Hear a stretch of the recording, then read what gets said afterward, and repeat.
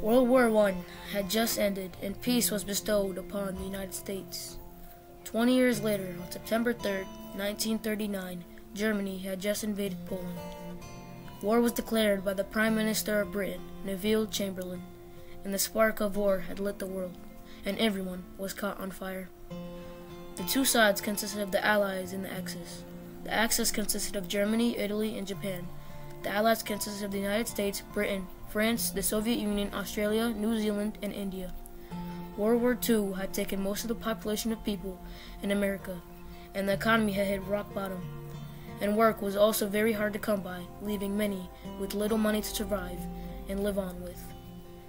In 1941, America had joined in the war and fought on the Allies' side. The war had lasted for 5 years, and America suffered many casualties. The population of America dropped tremendously, and after the war, the economy crumbled and the population was at an all-time low.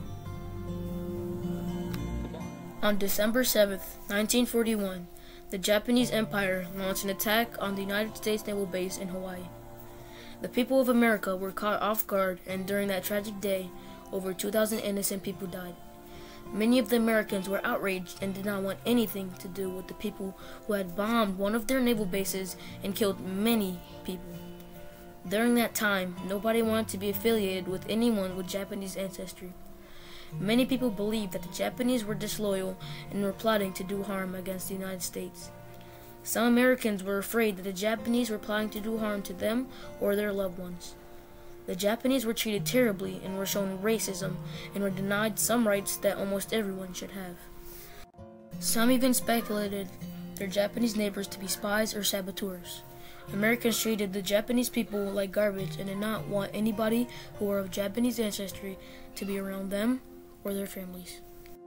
The American people in their righteous might will win through to absolute victory. 2 months after the Japanese bombing of Pearl Harbor, U.S. President Franklin D. Roosevelt signed Executive Order 9066, ordering all Japanese Americans to evacuate the West Coast with allowed use of military forces without a trial or jury. This resulted in the relocation of approximately 120,000 people, many of whom were American citizens, to one of 10 internment camps located across the country. A traditional family structure was appended within the camp. As American-born children were solely allowed to hold positions of authority, some Japanese American citizens were allowed to return to the West Coast beginning in 1945. The last camp closed in the March of 1946. That I am about to sign provides for a restitution payment to each of the 60,000 survivors.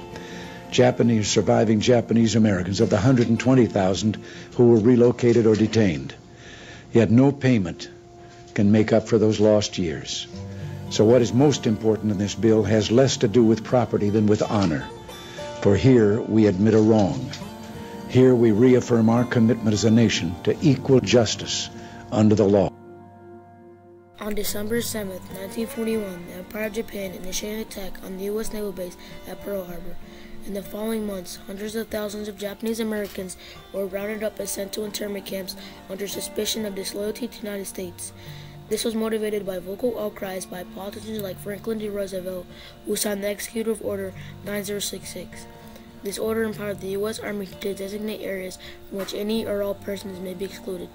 This was unfair because the 14th Amendment of the American Constitution states that everyone is innocent until proven guilty. Later, 10 camps were built to house more than 120,000 Japanese Americans. They only had 6 days to dispose of their possessions, and residents were forced to sell their belongings for small sums of money. Internment camps were often situated in isolated deserts due to harsh weather. Were surrounded by barbed wire and guard towers. Within the camps, internees were forced to live in one-bedroom apartments with little privacy and constant surveillance. They were given a standard army cot, blankets, and a small heating stove. Despite the harsh living conditions, internees tried to establish a sense of community.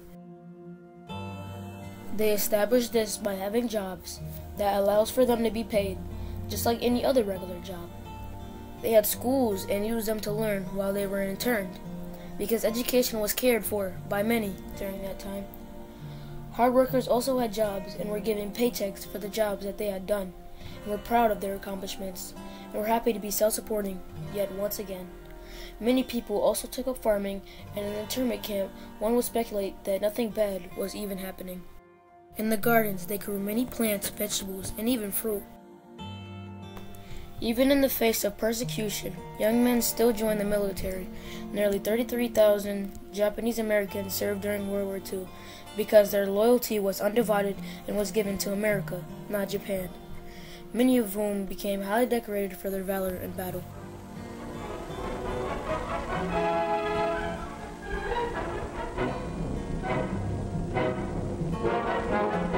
Only 35% of the country thought that the Japanese Americans should be allowed home once the war was over. This sentiment kept the camps open for over 3 years. Many internees were outraged because they believed they should go home. They were given their wish on December 17, 1944, as they were allowed home on that day. The last camp closed on March 1946.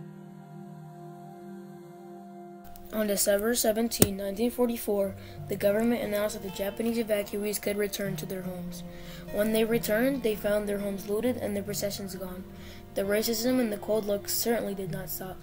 They were still treated like garbage and were not liked or admired by anyone in the community. Some services were denied to some Japanese people just because they were Japanese, or what they called Japs, during the time. Shortly after they were released from the internment camps, some Japanese people suffered from mental and psychological effects that left them crazy or very ill. She never did recover. The people that suffered from these effects were left unable to do many things, such as work to provide for their families, or stop others from working so that they could be taken care of. Work was also very hard to come by because of their race. Many Japanese were left homeless and with little money to survive. Because they were of Japanese ancestry, no one wanted to help them during their time of crisis and need. It was one of the darkest times for them, as they were left homeless and unable to take care of them or their families.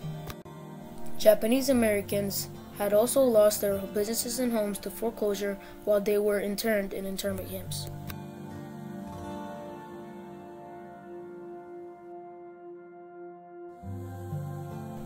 In 1988, 43 years after the release of the Japanese from the internment camps, President Ronald Reagan signed the Civil Liberties Act that compensated more than 100,000 people of Japanese ancestry who were falsely imprisoned in the internment camps during World War II.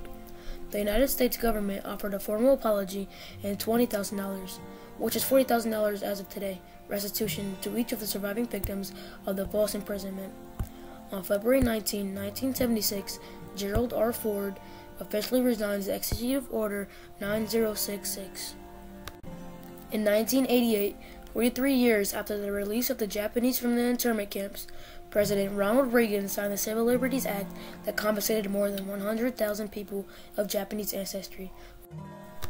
There were also a few positive impacts that affected the internees in the 1990s.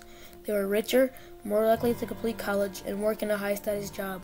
Like one of many, George Takei was a child of the internment camps and has become a successful person in the film industry. On brick walls, they would stagger around and barf right in front of us. My baby sister, who is now 5 years old, said, "Mama, let's go back home," meaning behind those barbed wire fences. We had adjusted to that, and coming home was a horrific, traumatic experience for us kids. The Japanese internment played a large role in the history of the United States.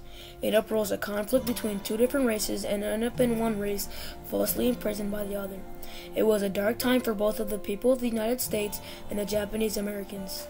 Looking back at the huge mistake that had taken place, the United States could have and should have dealt with the problem differently and with more diplomacy. It was said that the Japanese were accused of disloyalty and were planning on sabotaging or spying on the United States. But it was just the opposite, and the Japanese Americans showed great loyalty to the United States and were also model citizens. The Japanese internment was not ethically and morally correct. It was a case of false imprisonment.